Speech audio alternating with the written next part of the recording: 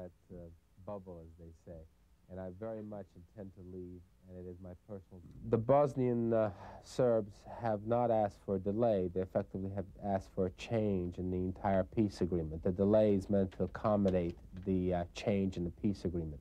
I think we all understand that in providing for the delay, without any basis for it, that we, in fact, would be only causing an indefinite problem that I think would get worse rather than improve through this delay. The Serbian leadership that does not see any real reason to support the peace plan, sees the issue of Sarajevo as a way to break the back of the peace agreement. And if in fact they can bring about a delay or a change in the Sarajevo arrangement, then they hope to in this way undermine the Dayton peace agreement.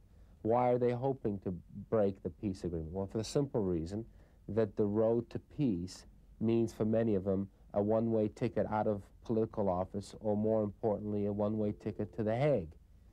They really have no interest in seeing the peace agreement go forth.